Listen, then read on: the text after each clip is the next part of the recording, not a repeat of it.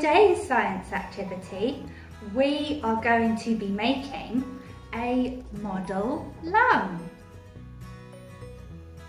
Now to do that, you are going to need to collect a few things. You are going to need a plastic bottle, 2 balloons, a straw, some tape, some sticky tack, and a pair of scissors. Now the first thing that we're going to do is cut the bottom off of our plastic bottle. Now you might need an adult to help you with this part.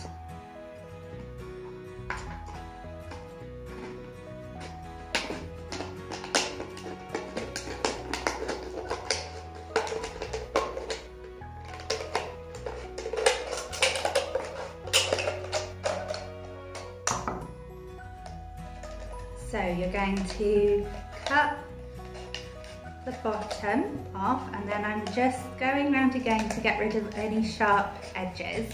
And the bottle is going to be the chest in our model. We're then going to get one of our balloons and we're going to tie a knot in the end. And then we're going to cut the tip off the top, and we're going to stretch this over the top of our bottle, just like that. And we're going to tape around the top to make sure that it's sealed in place. And the balloon is going to represent the diaphragm in our model.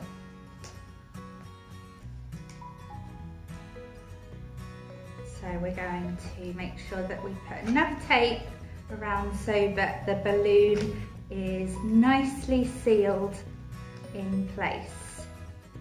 There we go.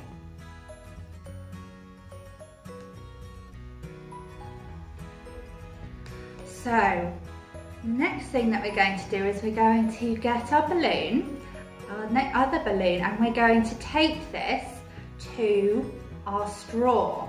Now you might find it easier if you blow this balloon up first and then let it go before we start, because this is going to be our lung.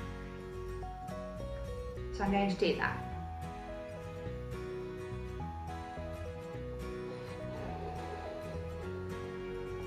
So just put it up a little bit and then let it go so that we know that it can inflate and deflate.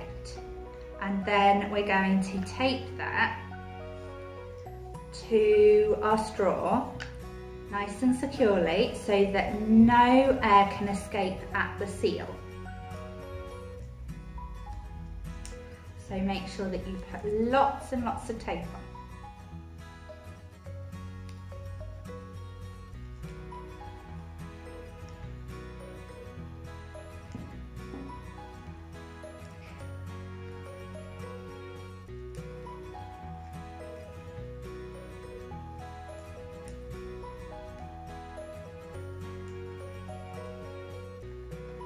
Okay, and then you might want to test that just to make sure that no air is escaping. So you see, then what we're going to do is we're going to thread our balloon into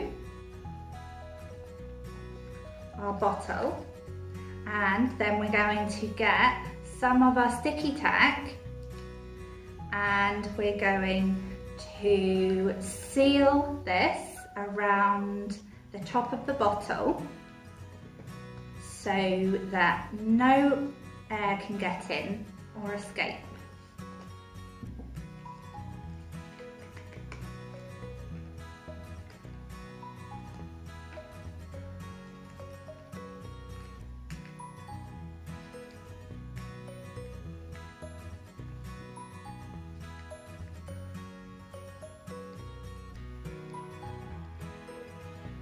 So you've got the straw that represents your windpipe, and you've got the balloon that represents your lungs.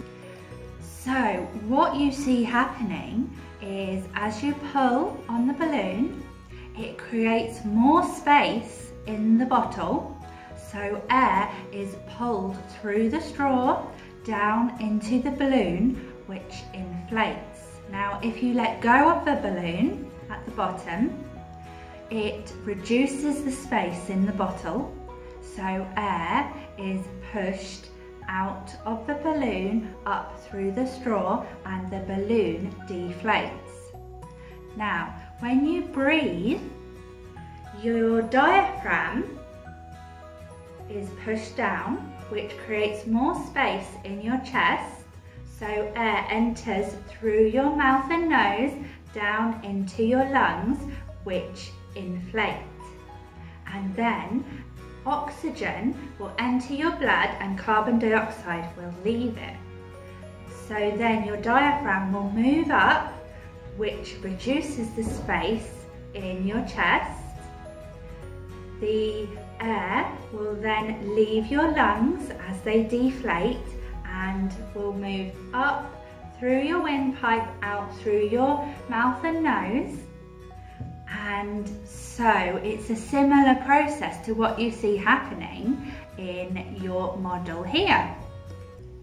So I hope you have fun making this at home. We would love to see what you do, so please share with us at Surrey Libraries on Facebook and Twitter, and have a look at our YouTube channel, and we'll see you again soon. Goodbye!